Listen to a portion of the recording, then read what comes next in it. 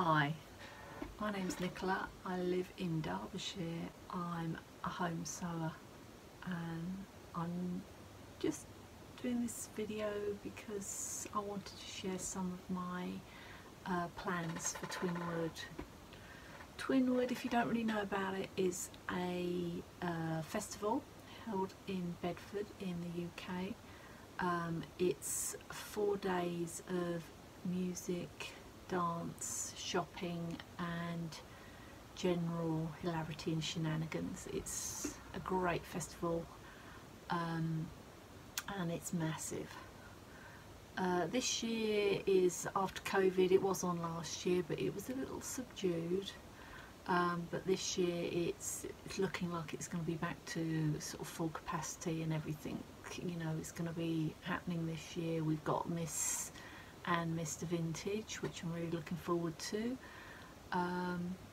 but about this time of year, and I'm always late to the party, I start planning my outfits. A lot of ladies on Instagram, if you go and have a look, they've already started putting together their outfits, their vintage outfits or their makes for Twinwood. As I say, I'm just putting together some outfits for Twinwood and I just thought I'd share them. The first thing I'm going to make is an evening dress, because in the evening there's lots going on and it goes on till sort of 2 AM, all different genres. It's just amazing, but I just thought this year I'm going to go the whole hog. I've got this fabulous little original vintage early 40s or maybe even late 30s jacket. It's like an evening jacket, but I'll show you. Here we go.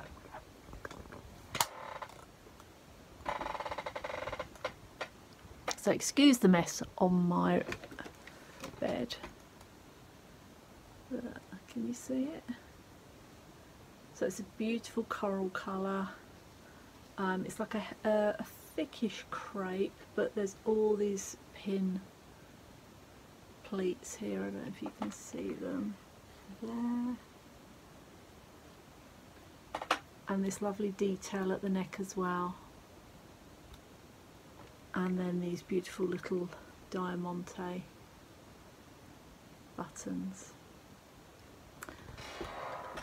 So the plan is, well, the plan was, I was looking through a book that I've got about the 1930s, because that's my sort of era of choice. Sorry about the wobbly tripod then. And I tend to sort of gravitate towards the 1930s generally. I got this book recently. It's a reprint. It's the 1930s. I have also got the 1920s and the 1940s, but the 1930s are the one that I get most of my inspiration from. And when I first got it and got to the evening dress part, and I was really taken by these dresses. I'm going to put an image in here, hopefully you can see that.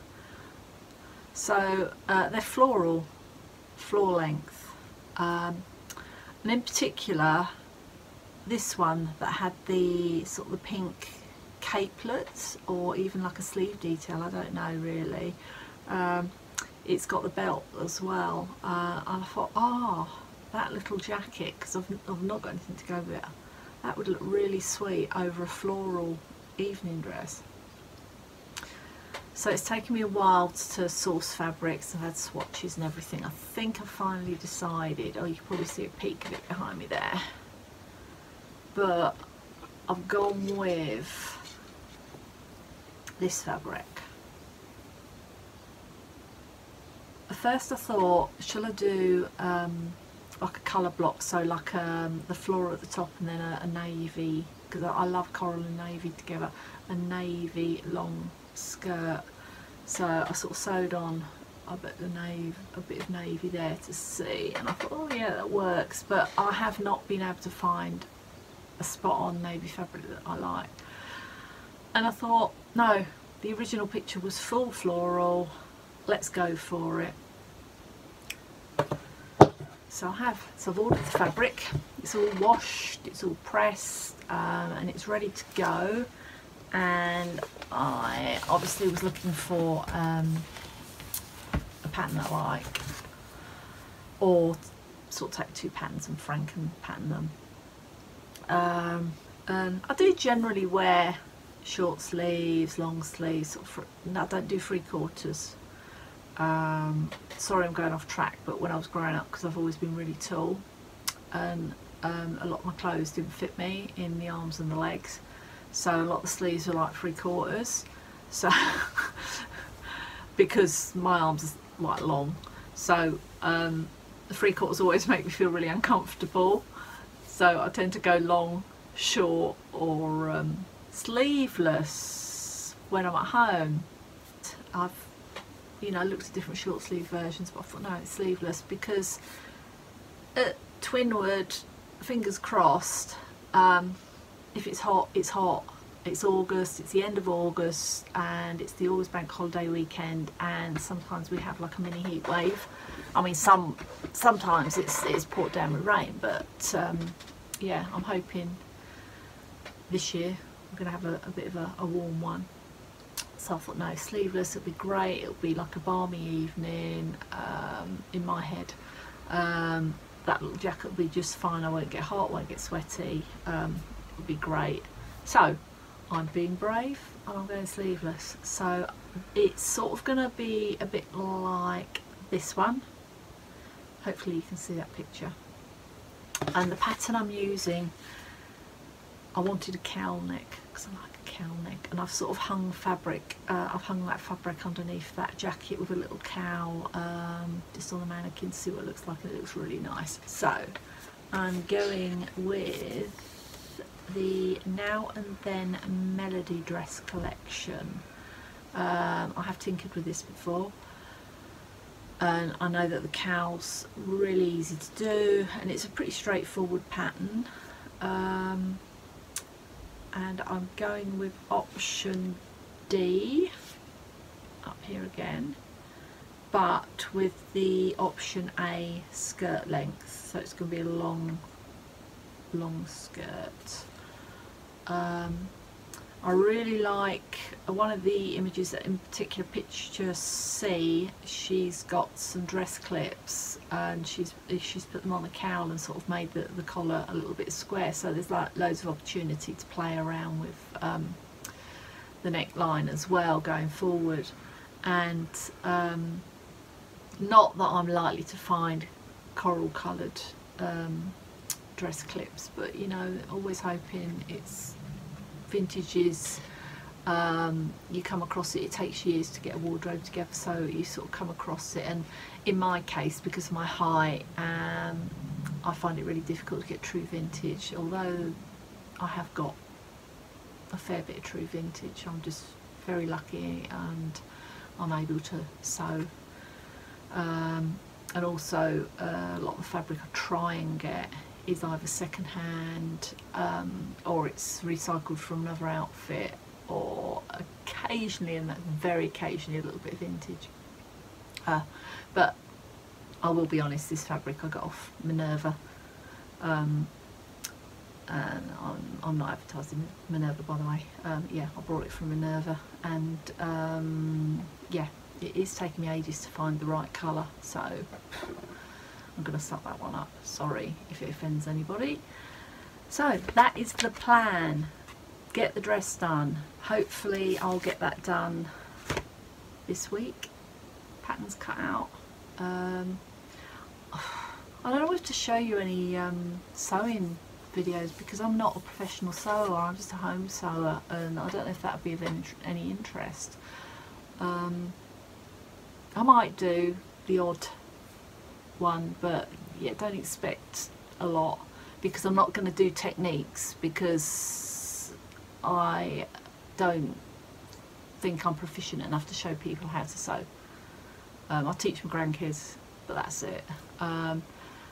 I just do it because I love it and I enjoy sewing, and I love watching YouTube. Has been absolute inspiration to me. I've picked up so much from YouTube, watching other sewers on YouTube, professional sewers, so it is been very inspiring. You might have noticed in the back I've got this jacket. This was a make as well, but I'm not happy with the bottom of it, so I'm going to change the shape of the bottom of the jacket. It's a lined jacket. I'm quite proud of it, but it's not finished yet, so I'm going to just change the bottom of it. It's quite simple. It's got a bit of a snazzy collar on it, a bit of a wide collar that was a bit of a Franken sort of garment. That one, just long sleeves, in a lovely navy blue suiting that I had in my stash. I made because it was tight with fabric, I made a skirt to go with it, which is lined as well, so I'm rather chuffed about that make. And that long belt hanging off it is from a blouse. Again, this is a bit of fabric that I've had in my stash for so long. Bear with me, I'll get the blouse. Oh.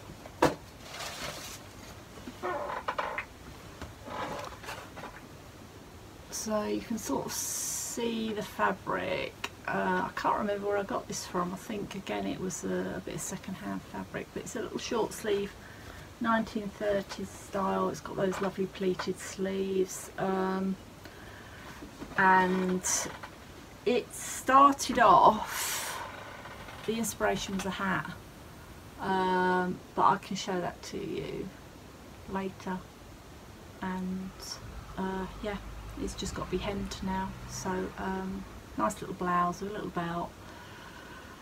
Another outfit. It's not completely finished because I need the bottom half to go with it. And the colours in this blouse, incidentally, if you can see the teal, orange and that sort of beigey colour, that more mushroomy, I suppose, mushroomy colour there. It's a really lovely 1930s original hat, and it's got a little feather in it, and it's got like the teal and the orange in it, and then the hat is like a mushroom colour, but it's got like a dark brown sort of stitching detail on it. So yeah, the fabric gods were kind to me. They found me a fabric that had lots of the colours from the hat. Anyway, I'm going to stop waffling on, and yeah, thanks for watching if anyone's watching, and I'm going to crack on, and hopefully you'll be able to see the finished garment next week.